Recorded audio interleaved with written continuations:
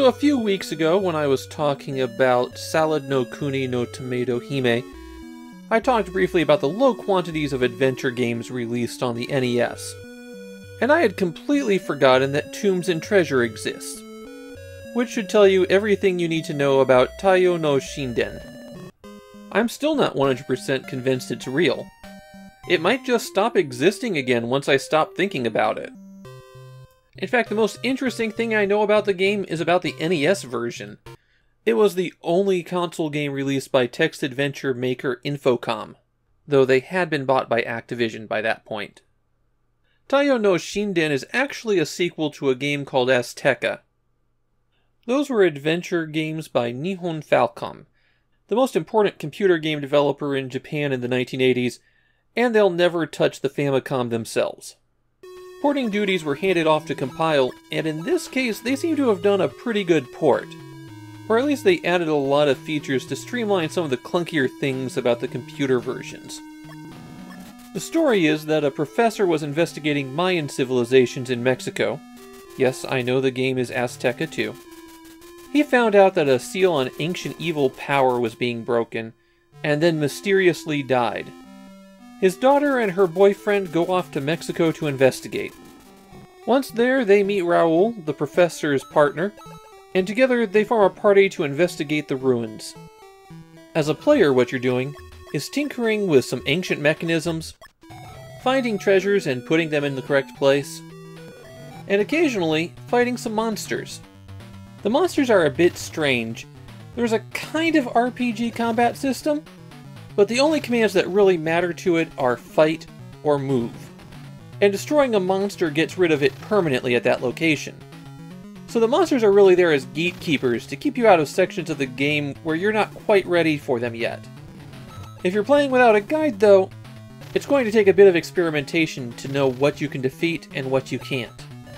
The interface uses icons rather than text menus, and the menu is wider than the icons that you can see. You can just keep hitting right and there will be more options.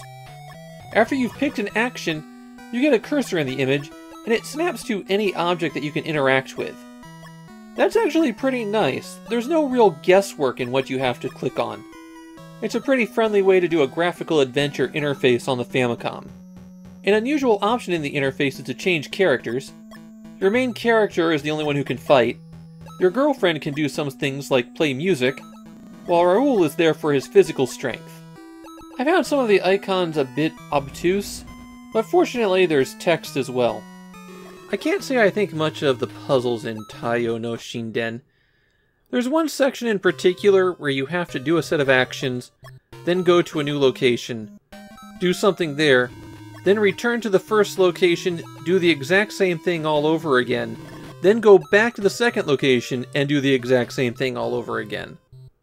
That's the most extreme example, but most of the adventure seems to consist of use the correct item in this spot, with very little lateral thinking. It's also possible to put the game in a dead man walking state. That's where you can't complete the game, but the game keeps going on anyways. The very first thing that you need to do when you start playing Taiyou no Shinden is go to this building and get this crystal. Using that crystal gives you the password for your game. There isn't a battery save for this one. I found walking around outside in the ruins to be very annoying in Taiyou no Shinden.